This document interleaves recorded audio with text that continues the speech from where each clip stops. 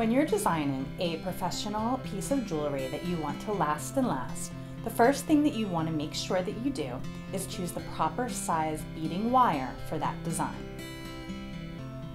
After you've chosen your proper wire, the next decision that you have to make is what size crimp bead or crimp tube corresponds with that wire. Beadalon has made it very easy by printing on the spools the corresponding sizes of crimp beads and crimp tubes on each of our spools of wire.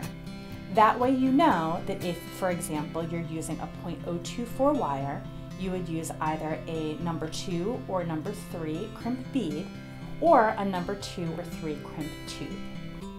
It doesn't matter which you choose, a crimp bead or a crimp tube, as long as the size is the appropriate size for the wire and that you're using the correct tool. Whether or not to use crimp tubes or crimp beads is largely a matter of personal preference. Some people find it much easier to use proper crimping techniques on the crimp tubes. Others find that it's easier to use proper crimping techniques on the beads.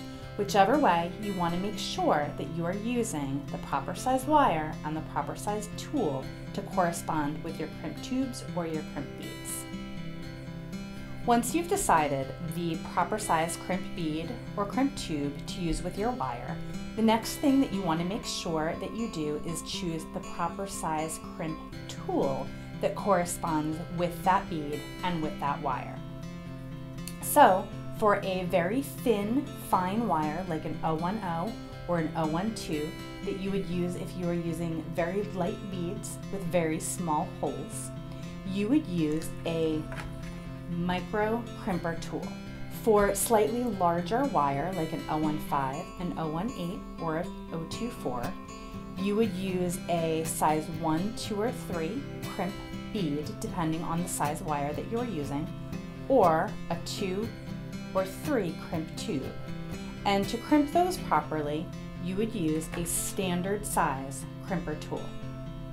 We also offer a standard size crimper tool in a pocket crimper tool. So the standard size refers to the head size, and the pocket, you can see when you compare them side to side, is a much smaller travel size of our crimper tool. Lastly, for our very thick wires, an 026 or an 030 or even up to an 036, you would use the Mighty Crimper tool along with a large size number 3 crimp bead or a number 4 crimp tube. You can also use those large size crimp beads and tubes to crimp multiple strands of finer wire or different stringing cords or materials. On each of the individual packs of crimp beads and crimp tubes, you can also see in the upper left-hand corner, it will indicate very clearly what size crimp tube is in the package. We also have on our each spool of wire a chart that shows you which crimp bead, crimp tube, scrimp finding, and easy crimp finding corresponds to each size of Beadalon wire from 010 all the way up to .036. Another great option for crimping Beadalon's number 1 and number 2 crimp beads or number 2 crimp tubes is the dual crimper tool. This tool has 2 different crimping cavities, one slightly larger than the other, and they make it easy to crimp and tighten down the beads and the tubes properly.